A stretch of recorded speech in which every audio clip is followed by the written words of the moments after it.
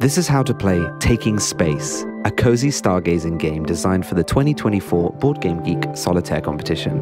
In Taking Space, you'll be charting out patterns in the night sky by drawing cards one at a time from your deck, placing them in ways that fulfill a variety of scoring conditions. All of your cards have a time cost, and once you've reached or exceeded your time limit, the current round ends. The higher you score per round, the more rounds you'll have before daybreak. And between rounds, you'll be able to upgrade your play deck by choosing cards to add that uniquely twist the strategies and playing style, from new scoring conditions to rule-breaking effects. And when dawn finally does come, you'll get one final round with double the time limit to create the ultimate final star chart, which determines your final score. At the end of the game, you'll earn trophies that will in turn make future games a little more tricky and even permanently unlock new stargazing items that will grant you very special abilities.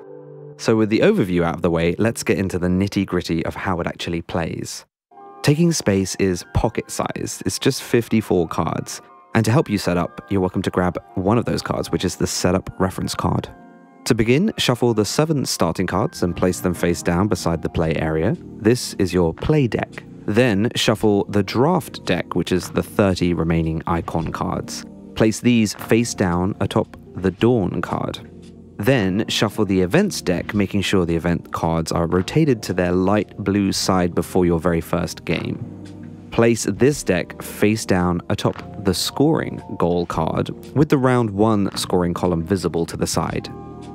And now select your stargazing item. For your very first few games, this will be the vintage spyglass. The other 3 items will be unlocked across multiple games. Place this atop the time tracker card. And finally, flip over the setup reminder card and keep this round reminder card nearby for reference. So, how do you play? The game plays over a series of rounds, and each round is split into 5 phases. In phase 1, you draw an event card and you apply what it says. From round 2 onwards, you will also reveal the next column of the scoring goal card, but for now you skip this since it's round 1. For phase 2, you draw and place cards from the play deck one at a time until you're at or over the time limit, which is 10, unless there's something that explicitly changes that, such as an event or the last round. Now this is the main phase where so much of the action happens, so I'm going to take a little bit longer to explain exactly how you play cards and how this phase generally plays out. As I mentioned, you reveal and place cards one at a time. Cards must be placed so that at least one icon edge meets an existing icon edge, or so that icons cover one or more existing icons.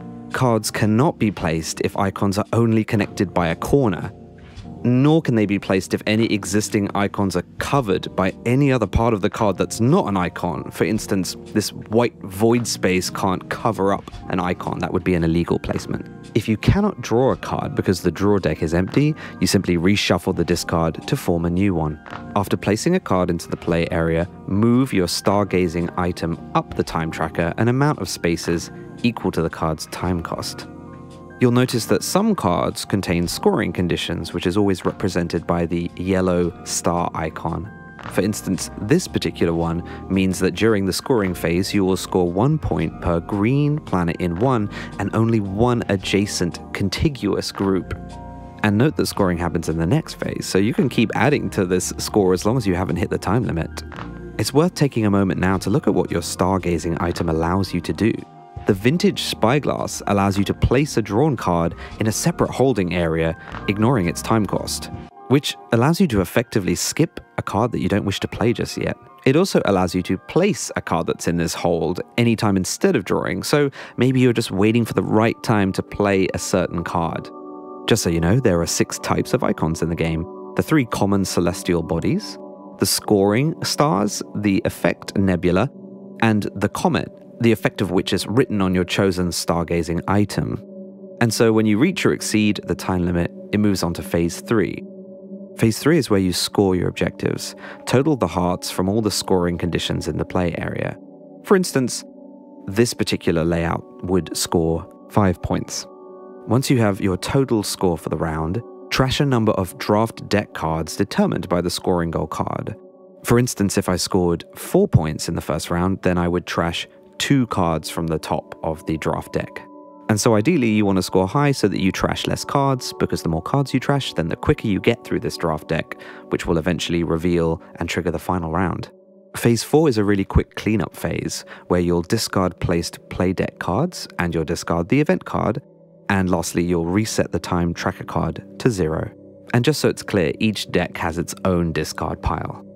Phase 5 is a fun one. It's the upgrade phase. Draw 3 draft cards from the draft deck. Choose one of these 3 cards to place atop your play deck, which is now permanently a part of your play deck, and then trash the other 2.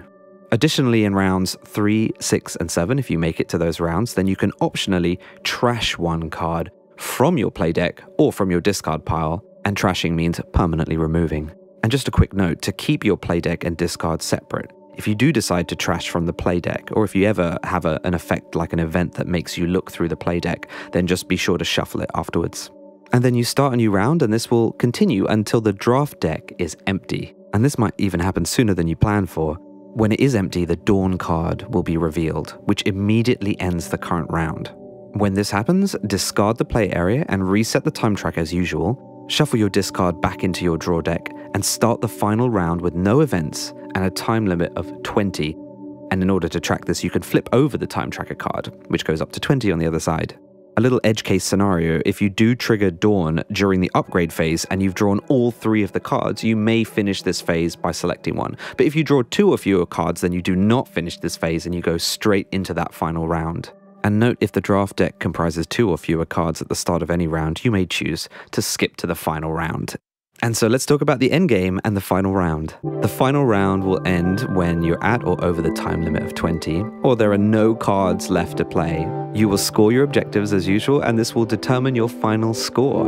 You will then get to earn trophies, which is the game's meta currency, and that's determined by the Dawn card, so make sure to read that and figure out how many trophies you earn. For each trophy earned, rotate an event card to its trophy side.